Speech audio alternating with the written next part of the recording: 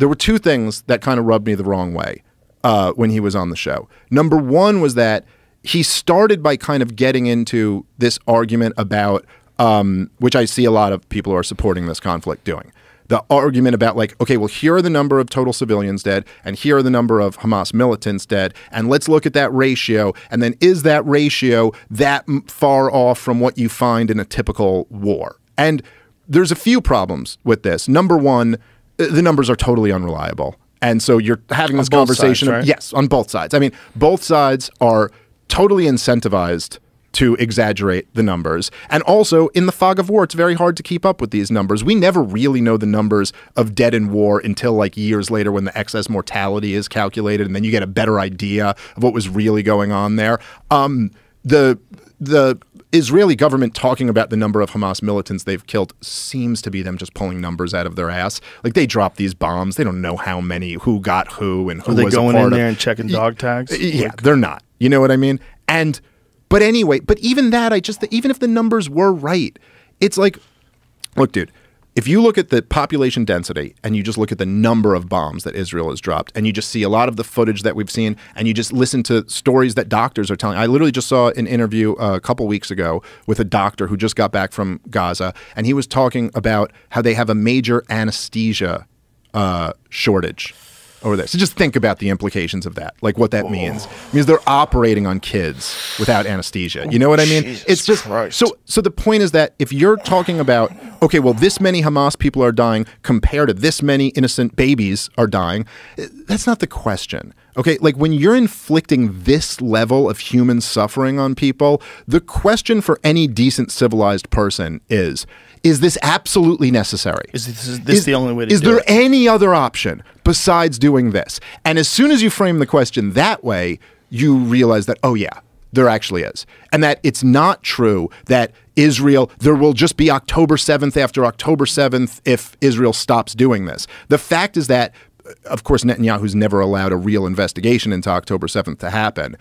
But everybody pretty much concludes that Israel dropped the ball in a massive way, that their security was just in shambles, and all they really needed to do was not rely so much on these, machine gun robots and have actual soldiers at the border. They could easily just stop this right now. Wasn't there an issue of protests where the soldiers were allocated towards? Yes, yes. It's basically they had I think as a result of the protests against Netanyahu, he had started to ally with some even further right-wing groups than he normally would have, and to appease them, he was pulling soldiers off of the Gaza border and putting them over toward the West Bank, which is what the religious Jews on the right really care about. And yes, they basically got caught with their pants down.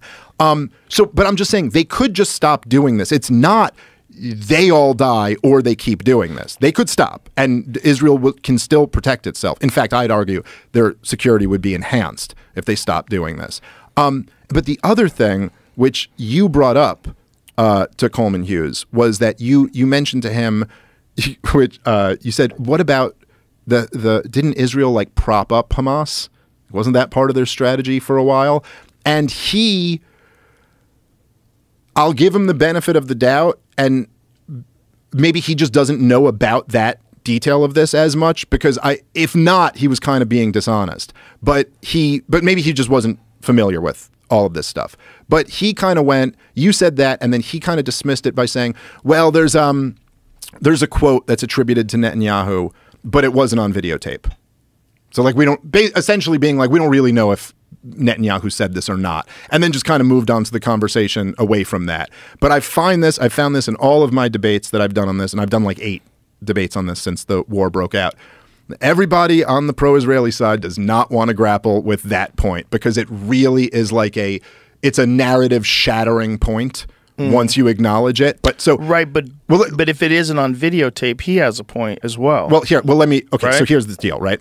So the quote that he's referring to was a quote by Benjamin Netanyahu. It was something along the lines of, anybody who wants to thwart the Palestinians having their own state needs to support propping up Hamas, bolstering Hamas, transferring money to them to maintain, right? So there was a quote like this. So and Hamas maintains power. Right.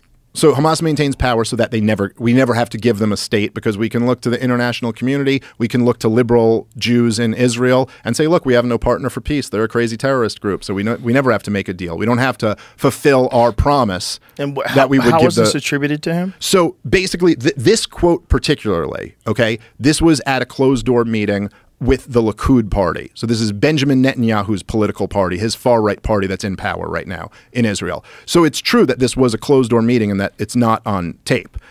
So what happened is, as far as I could tell, the first person who reported this, I believe, was a lady who's a reporter for the Jerusalem Post. And then it's been run in a bunch of other newspapers since then.